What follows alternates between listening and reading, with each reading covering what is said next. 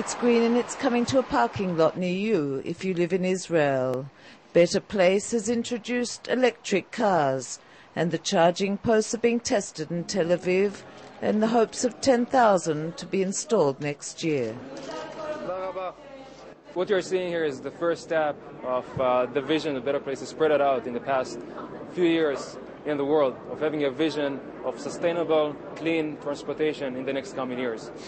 It's a $200 million bid to get more of us trading in our gas guzzlers for electric cars. It's not pollution-free yet, but the company executive says switch could one day be made to sustainable energy sources.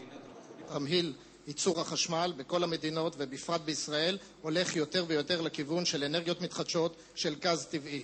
ולכן כל מי שעובר לצריכה בחשמל, בפרט הרכב החשמלי, ייצור בעתיד פחות ופחות זיהום. Nissan and Renault are working with the company on electric car infrastructure. By 2010 they hope to go global on a mass commercial scale.